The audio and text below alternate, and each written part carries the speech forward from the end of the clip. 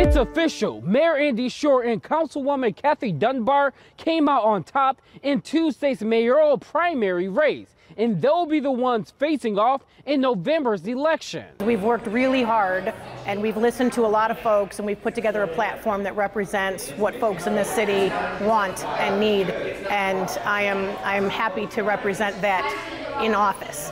Councilwoman Kathy Dunbar says she's looking forward to November's election after finding out she's one of 2 mayoral candidates who made it through the primary election.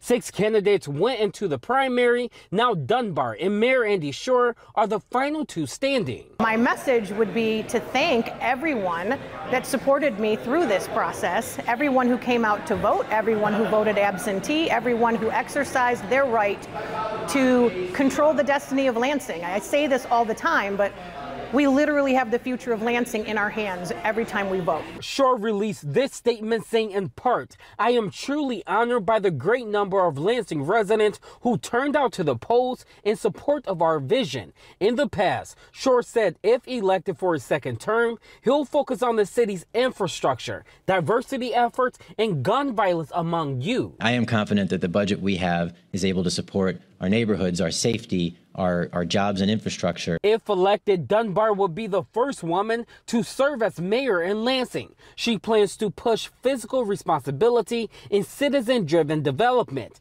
and address issues such as homelessness, gun violence, and inequality. The future of Lansing is yours.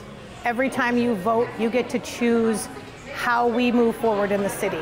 You put the people in who represent your voice. They do the work that you want to have done, and I'm proud of everyone who went to the polls today and did that.